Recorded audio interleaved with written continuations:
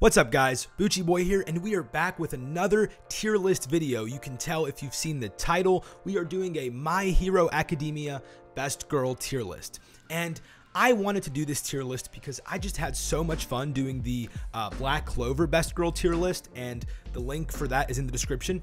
I had so much fun doing that I just wanted to do another one, and this one's a little shorter. Let me show you guys. This one's a little shorter. The Black Clover one probably had 3 or 4 rows of girls. This one has 2, and they're not even full rows. So this one won't take too long. But I guess without further ado, let's get right into it. And a quick disclaimer before I start ranking these girls, what I'm taking into consideration with this tier list specifically is the characters themselves and also the quirks that they have, because that's such an essential part of this series that I feel like I have to include that in the ranking. So first on the chopping block is Mina Ashido, and she's the pink girl. She's in class 1A. She's got the acid powers. Her design's pretty cool, but her powers kind of whatever. And I know her powers have improved and gotten a lot better, but they're not great right now. So taking that into consideration, she's going to start us off at a solid B tier, and that's where she's going to sit. Next we have Kamiye. Now, if you remember, Kamiye is the girl that Himiko, who's the villain, this chick right here, Kamiye is the girl that she impersonated during the competition that they had with all the schools. Her power, I don't even remember what Kamiye's actual power is, but I do remember that she is a baddie, and she's crazy. She's really cool. She's obviously very, very powerful, and her design is fantastic.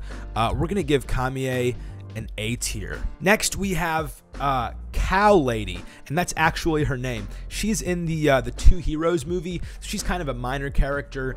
She's got a cool quirk. She's got the horns. I'm gonna put Cow Lady at C tier. Not much to say about her. Okay, next is Deku's mom, which is kind of weird, but Deku's mom is next on the chopping block, and honestly, she's kind of a buzzkill. She's not that great. If it were Deku's mom before Deku were a teenager, it'd be an easy A or S tier, no questions asked. But since then, she seems like she's kind of diminished in value, so to speak, both aesthetically and as a character. I mean, she's kind of, like I said, she's kind of a buzzkill. So we're gonna take Deku's mom, and we're gonna put her at D tier right now. Okay, next is one of Shoto's sisters, one of the Todoroki family girls. She seems like she's pretty cool. She doesn't really take after Endeavor. She's fairly friendly.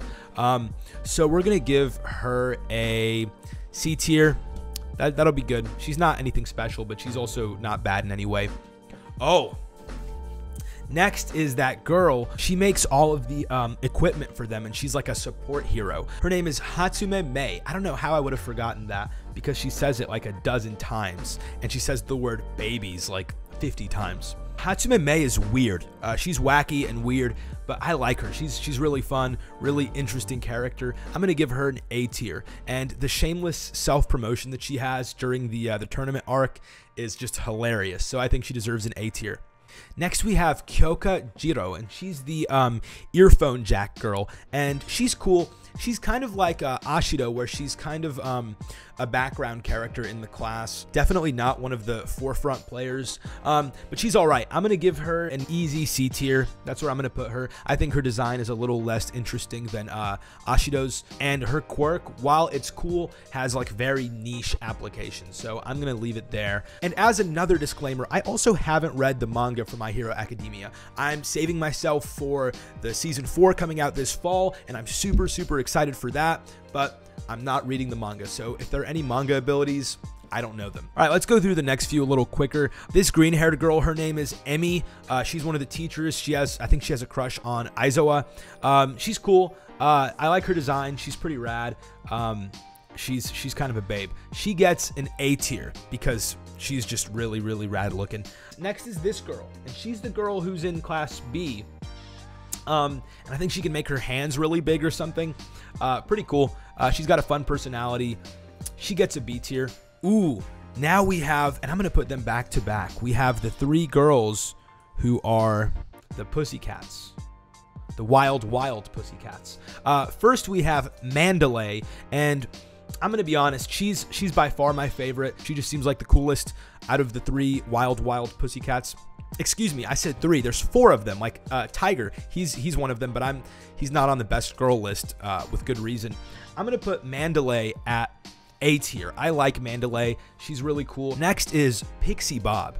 And real quick, I'll give her, she'll get a B tier. And the last one is Ragdoll, and I'll give Ragdoll a B tier as well. We'll give her the pass on that, even though she's a little quirky, to say the least.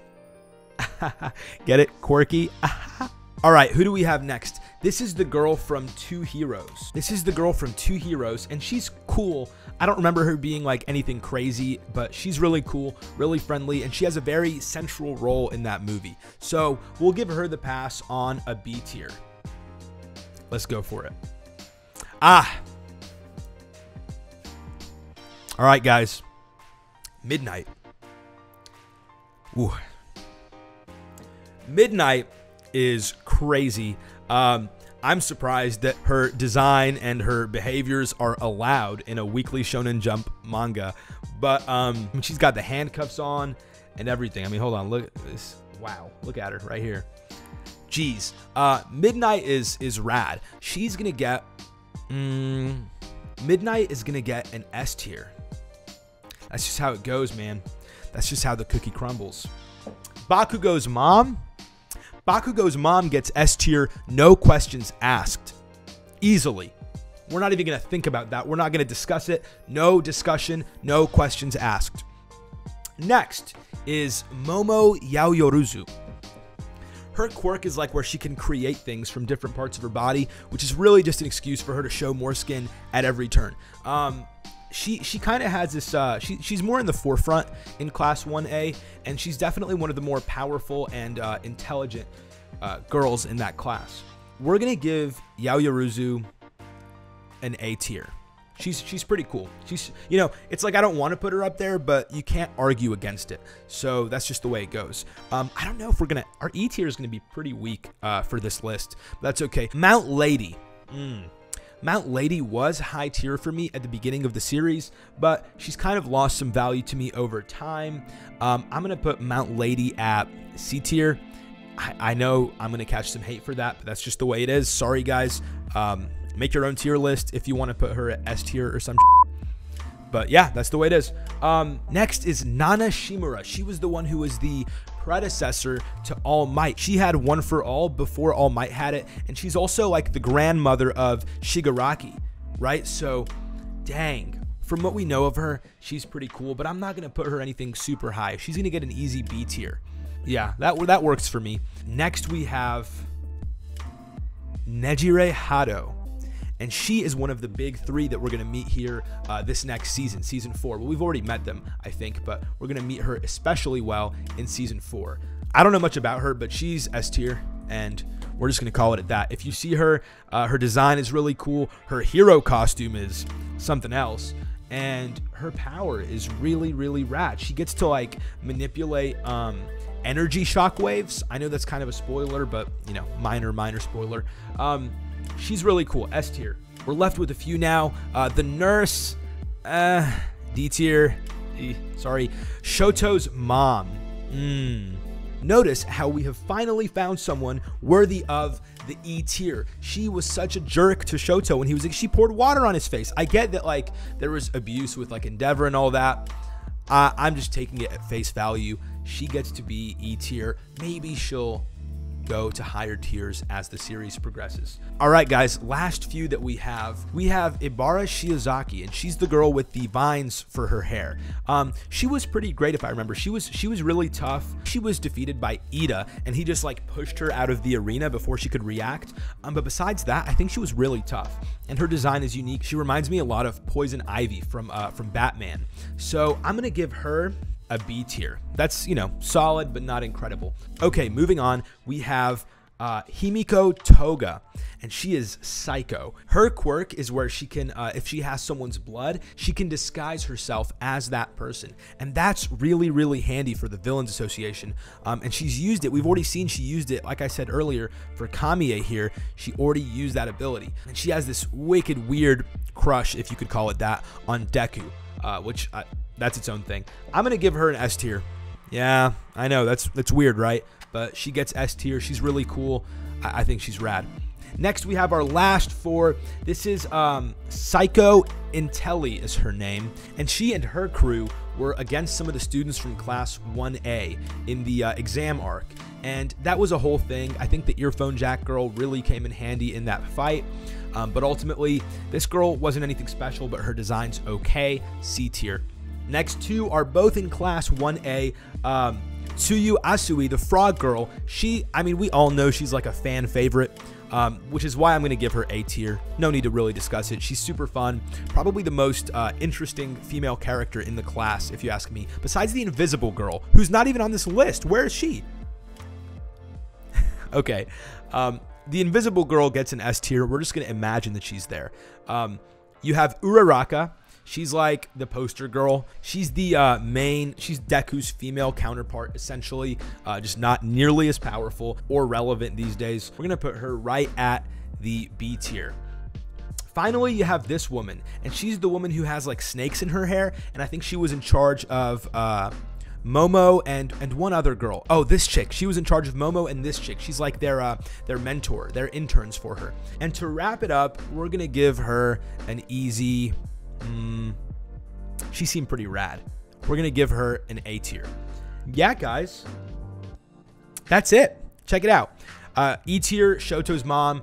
D tier, right here. C tier, these characters are mainly just not so much relevant, or their quirks aren't that great.